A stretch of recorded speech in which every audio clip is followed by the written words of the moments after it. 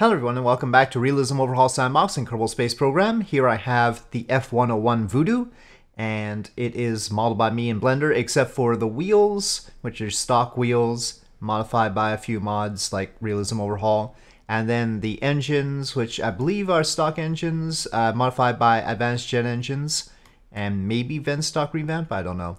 And then the control surfaces are all B9 procedural wings, including these horizontal stabilizers, the rudder there. But yeah, otherwise the body, wings, and vertical stabilizer I modeled in Blender to get a good look. Now the real F-101 has a nice smooth transition between the body and the wings, but because I made the wings a separate part, it was best to have a flat surface to attach them to, and so it ended up like this. So not quite the smoothest rendition of the F-101 ever, but I'll show you how to put it together because I'll put the parts in the video description whether they work or not, and you just type in F-101 in the search field and they should be at the top. And so this is the body. Little bits of it, like where the engines attach, are a little bit icky, but it's okay overall. And unfortunately, you can't put the wings on in symmetry because they're fundamentally asymmetrical, top to bottom. So you can't just do that symmetry, which means that the control surfaces are a pain to put on because you can't put those in symmetry either. Okay, so left wing and right wing and vertical stabilizer. And then you're gonna have to figure out how to place the B9 procedural control surfaces on. And I'll just, vaguely demonstrate, you're gonna have to figure that out. And the reason why they're asymmetrical is the flaps go down here, but these flaps don't act as control surfaces. They're pure flaps. They just extend down. So yeah, and then the ailerons there.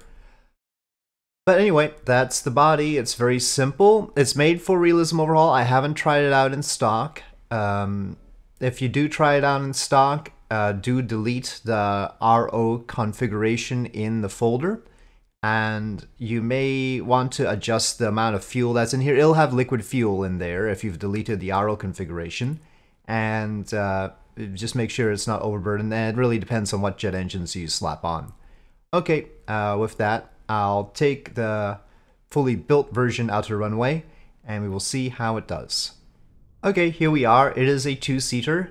I wonder how the cockpit looks. Well, I mean, I just used the stock cockpit, so it looks like it's too far back. We can see the bubble of the cockpit there. So yeah, it's set too far back right now. Sorry about that. Anyway, we better get started because it's sliding back. Throttle up, atmospheric autopilot on, and ignition. And we might as well have fire up. And we want to see if this can get to a decent speed.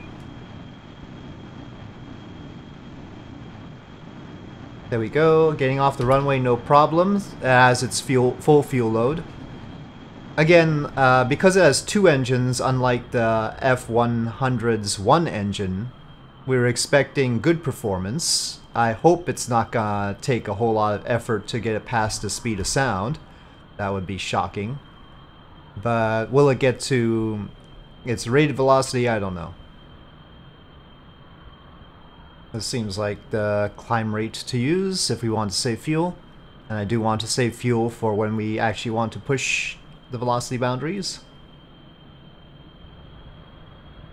Again, it seems to fly well. So again, you should only set these to be flaps. Like so, flap active and then flap deflection. I set all the pitch, yaw, and roll to 0 on those. And then here, obviously nothing, and then roll. The horizontal stabilizers, just pitch. And the rudder, just the yaw.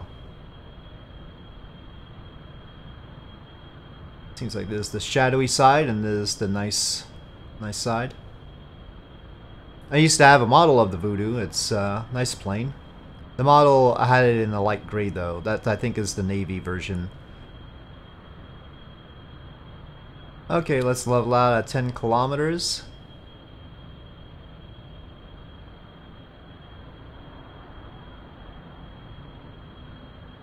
And I'll see how fast it goes without the afterburner. Okay, as you might expect, it's creeping up to Mach 1, but not really punching through decisively without the afterburners, but this is a good sign anyway, Mach 9, 0.94 and all. But let's get on with it. It has to get through that transonic region, especially.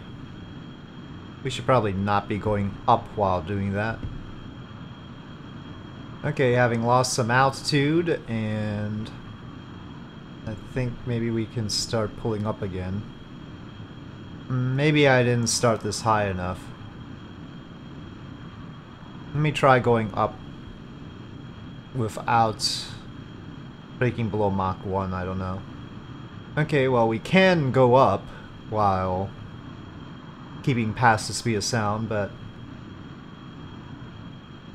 I would really like to get a little bit faster than this. Okay, well now we've got more height. Let's see if we can put it to use. Yep, now we've got good acceleration here.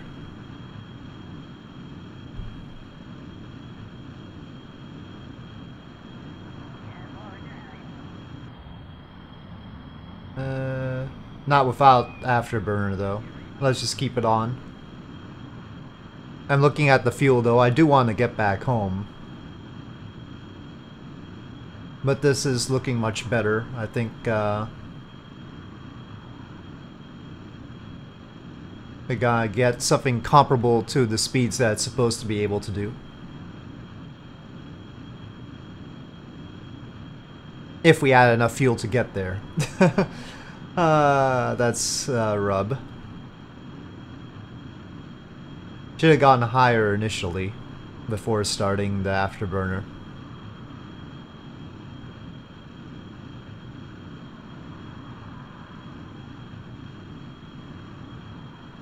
Anyway, it's at Mach 1.5 and accelerating.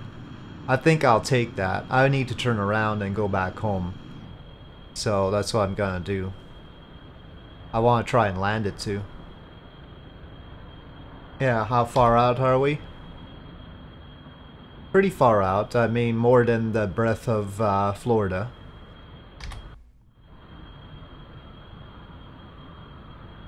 So it's gonna be a fair trip home.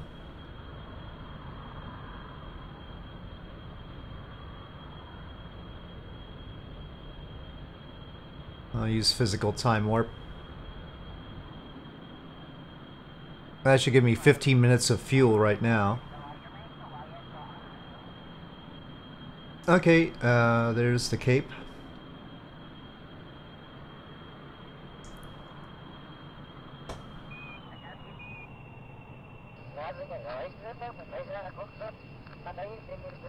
I should probably take it out of physical time warp now. It's a bit disorienting. Okay, well, there's the shuttle landing facility.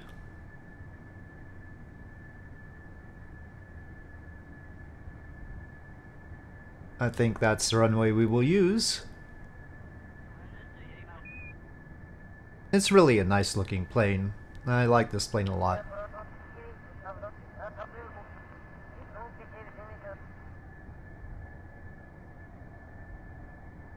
It's probably my favorite of the Century series. F-104 probably the second.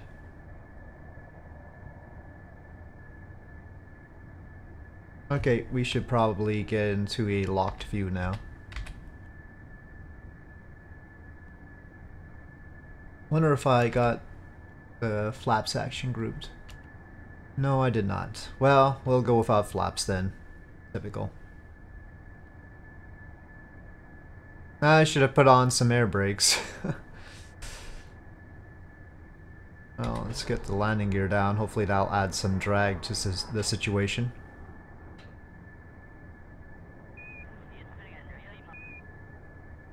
Maybe I can manually deploy the flaps. I don't know how bad that's gonna be.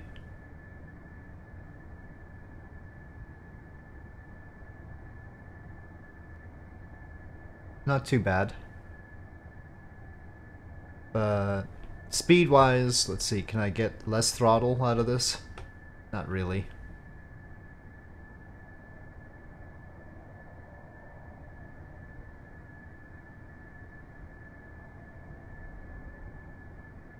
Maybe I should turn the ailerons into possible air brakes or something. But here we go with S-turnish-like things.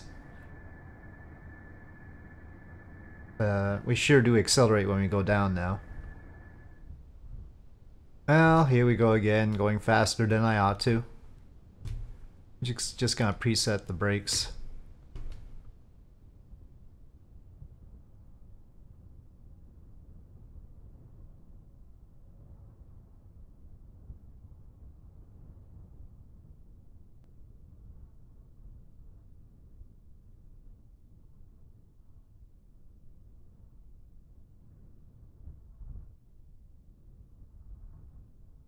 It's got a lot of lift right now because it's light, I think.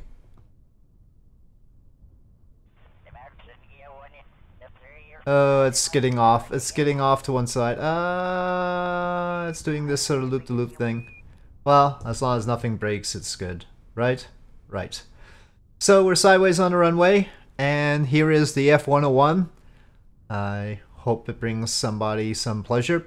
I think it'll actually be something I will like to use quite often myself, so there's that. Anyway, thank you for watching. I hope you enjoyed this video. If you did, please do press like. If you have any comments or suggestions, please leave them in the comment section below, and I'll see you next time.